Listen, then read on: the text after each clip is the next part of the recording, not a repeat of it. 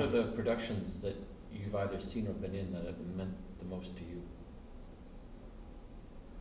I don't know. I mean, I'd probably answer it differently every time you ask me that question, depending on my mood.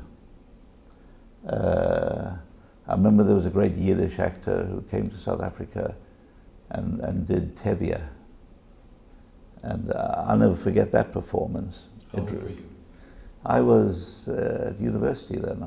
In fact, I acted with him in Yiddish theatre. He taught me better pronunciation. And Yiddish theatre tended towards the melodrama, but he was an exception to that.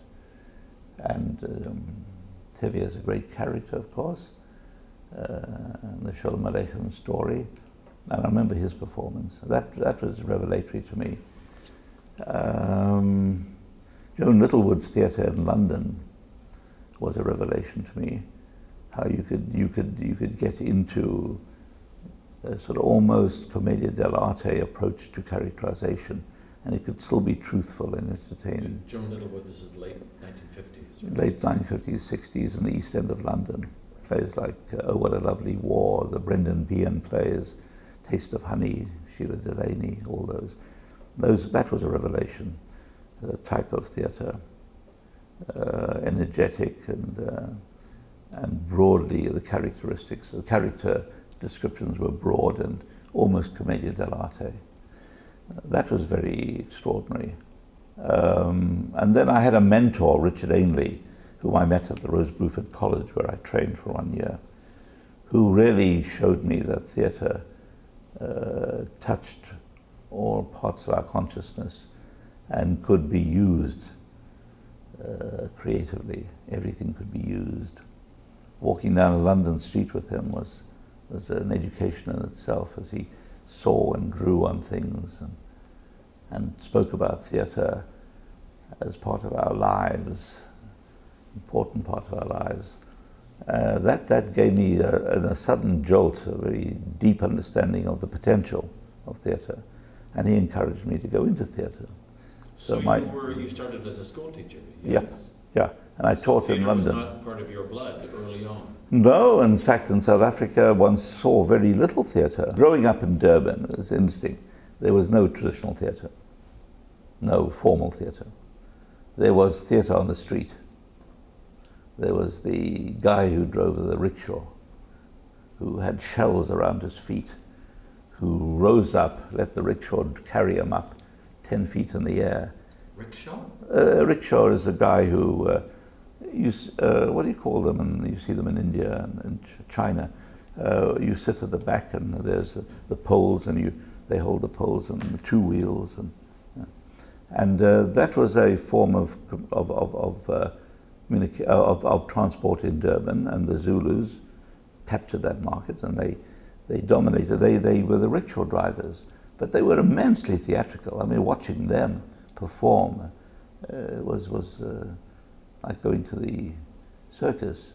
And you'd see mock fights, Zulu mock fights on a Sunday morning. Young men with their sticks doing stick fights. Life was extraordinarily theatrical in South Africa, and it still is. There's great visceral excitement in daily life. It's almost dangerous, and it gives a great charge to everything. But there was no formal theatre. Oklahoma was probably the first play I ever saw, and a touring version of it came to Durban. And for some reason, I asked my parents to buy me a ticket, and I actually went and saw this thing. It was strange to see all this American exuberance on the stage. It was fun. It was quite entertaining. But you weren't caught by the bug? No, not then, no. I also liked combat. I liked wrestling. I met a Canadian wrestler at a small hotel that my mother and I was at on a holiday, and he was playing penny rummy with the old ladies, and I went, who is he? And I was introduced to him, and he was titled himself as a lumberjack from Canada. He's a wrestler, and he let me run with him in the morning as he went training, and I went to see him fight in the Durban City Hall. He was fighting a Natal hero, And he stuck his fingers in the guy's eyes, and he was booed by the crowd, but he won. And my father had come along with me, the first time he'd ever seen a professional fight, first time I'd ever seen a professional fight. And we rushed downstairs, and this guy was getting into a taxi, and he saw us, and he waved to me, and he disappeared.